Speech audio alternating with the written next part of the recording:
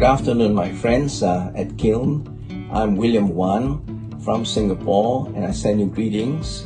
I'm looking forward to seeing you and to minister to you. I will also be speaking at session 2 and 6. Session 2 is about reimagining legal practice from the perspective of personal well-being. And session 6, I'll be talking about reimagining legal culture by extending grace and truth through restorative justice.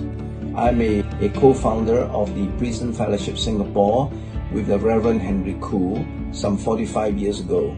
And so restorative justice is very important to me. We are always seeking to restore and integrate ex-convicts into our society to make them contributing citizens. So that's a very important part of my work.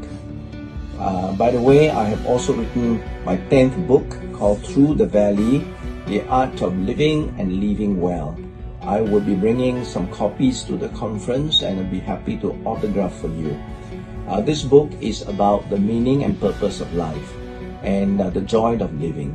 And I'm also trying to encourage people to think about the prospects of afterlife. Many friends have used this book to open up conversations about the important things of life. So I hope to see you soon, and thank you so much, and goodbye.